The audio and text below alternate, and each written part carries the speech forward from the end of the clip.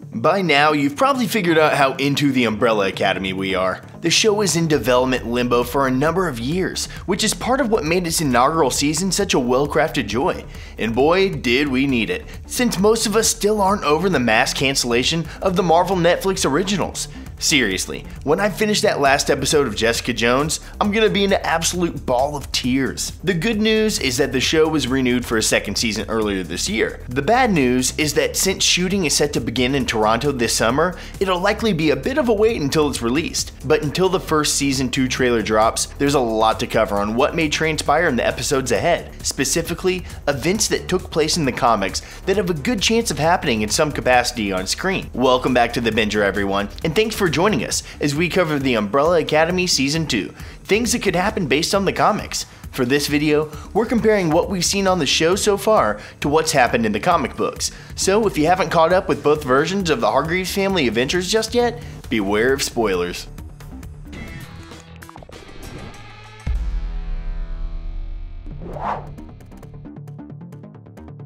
Season 1 of the Umbrella Academy was heavily focused on the first volume of the comic series entitled Apocalypse Suite. So many fans who've read the comics have come to the same consensus that Season 2 will focus on Volume 2, Dallas. This issue collection takes the reader through Number 5's time stuck in the future and journey back to the present day. As in the show, their turning point was when he decided not to go ahead with the assassination of President John F. Kennedy in Dallas in 1963.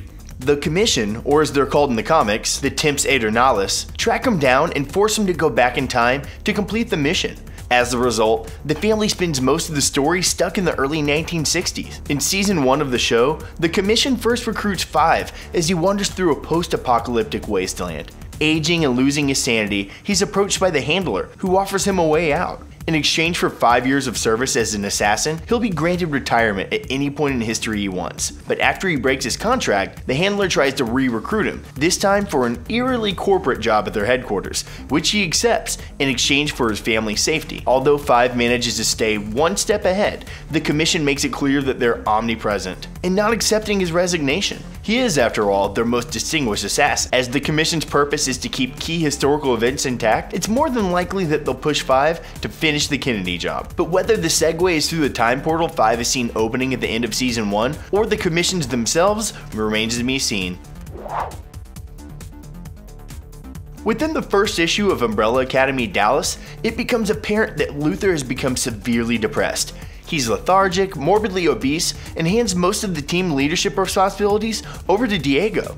This carries on until the siblings find themselves stuck in the past, and Luther shows up to help Diego out of a tough spot. In the TV series, Luther suffers a significant personal setback when he discovers that his father sent him to the moon for no reason. Only his depression is short-lived, and he eventually celebrates his liberation from Sir Reginald's influence by going to a rave. Oh, and cautiously explores pursuing a relationship with Allison. Season 2 may not show Luther completely depressed, but it wouldn't be a stretch to imagine him stepping back from his leadership. Five, who is technically decades older than the rest of them, is the one who manages to save the group at the last moment.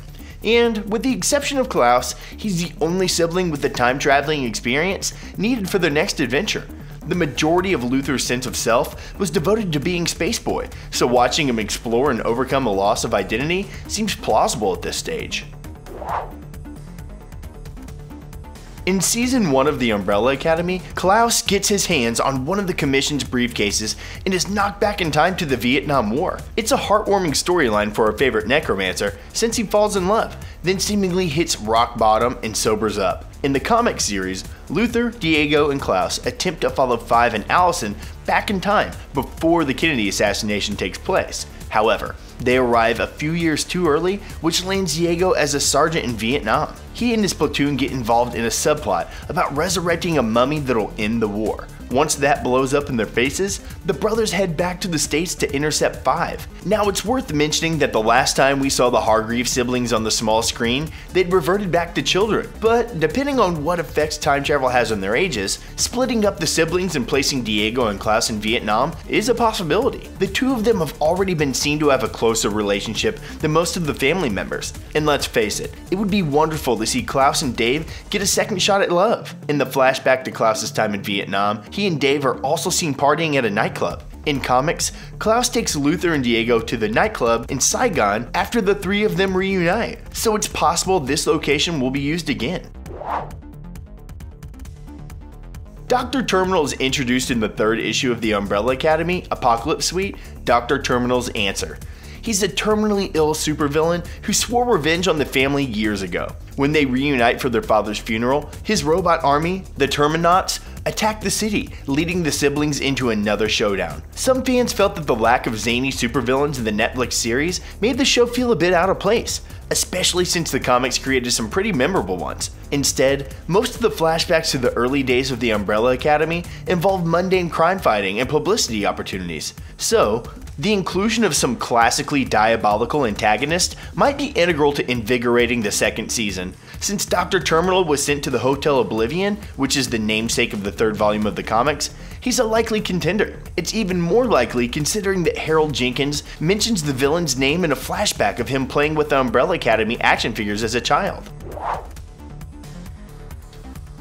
Out of all the siblings, Klaus's powers in the TV series might be the biggest departure from his comic book counterpart. The season 1 finale revealed Klaus making a major discovery of what he's truly capable of. But in the comics, when the character is introduced, he's shown performing telekinesis and flying effortlessly. And even that's just the tip of the iceberg. In the third issue of Dallas Television, or Are You There God, It's Me Klaus, the character is kidnapped by Hazel and Cha-Cha. This happens in season 1 of the show as well, and in both cases, Klaus tries to bribe them unsuccessfully. But in the comics, instead of trying to scare the pair with the ghost of their past victims, the character tries to reach Spaceboy by possessing the TV. Eventually, Hazel and Cha-Cha get tired of him, and it's curtains for Klaus, except that the character goes to heaven and meets God, who helps resurrect him, so he can possess Cha-Cha and escape. There are parallels between this and a scene later in the show, in which Klaus meets his father in the afterlife. Sir Reginald tells him that he's barely scratched his true potential, which helps push him to resurrect Ben in the season 1 finale.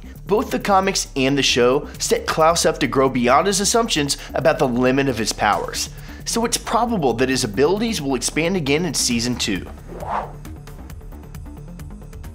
At the end of Umbrella Academy Apocalypse Suite, Five shoots Vanya, aka the White Violin, in order to save the world. On the TV show, Allison fires a gun right next to her sister's head in order to disrupt her sound manipulation abilities, which is comparably nicer course of action, except that it dooms the planet anyway. In the comics, Vanya suffers from amnesia and paralysis following the incident, which takes her out of action for the majority of the Dallas storyline. While Vanya didn't suffer a gunshot in the TV show, it's likely that the trauma of the recital will have a lasting impact on her. Like her comic book counterpart, she may suffer from memory loss or another debilitating condition that'll keep her out of the next fight.